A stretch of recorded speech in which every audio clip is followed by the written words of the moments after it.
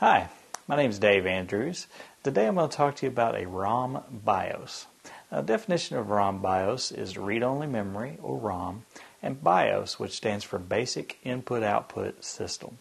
Now this is typically software that has been burned into a chip that's built into the motherboard on your computer.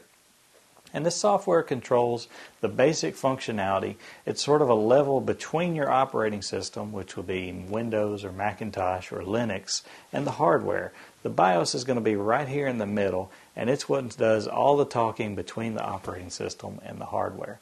I'm going to show you how to access the BIOS. If we'll go to our computer here, I'm just going to turn it on. And the way you access the BIOS is to turn your computer on. And while it's booting and you get the manufacturer screen, you'll have a string down at the bottom that tells you to press a certain key to get to the BIOS on your computer. And in my case, it's F2. It could be F1 or sometimes delete, depending upon your PC.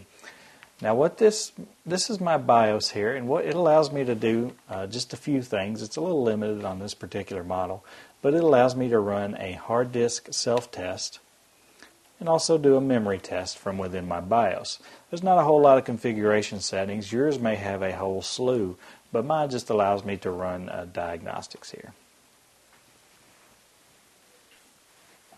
My name is Dave Andrews, and I've just talked to you a little bit about a ROM-BIOS.